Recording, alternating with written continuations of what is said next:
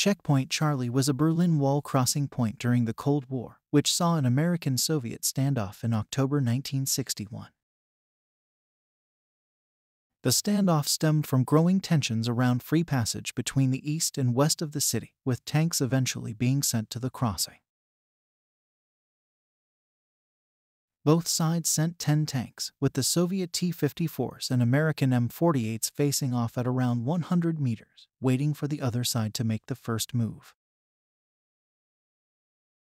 If conflict had started, the T-54's 100mm BR-412D projectile would have been able to penetrate the turret and lower glacis of the M48.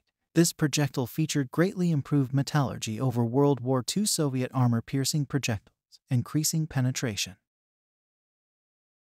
While the M48 featured curved armor at decent obliquity, it was made from relatively soft cast armor, reducing its effectiveness. However, the standoff was fortunately de-escalated, with the tanks of both sides being withdrawn the following day.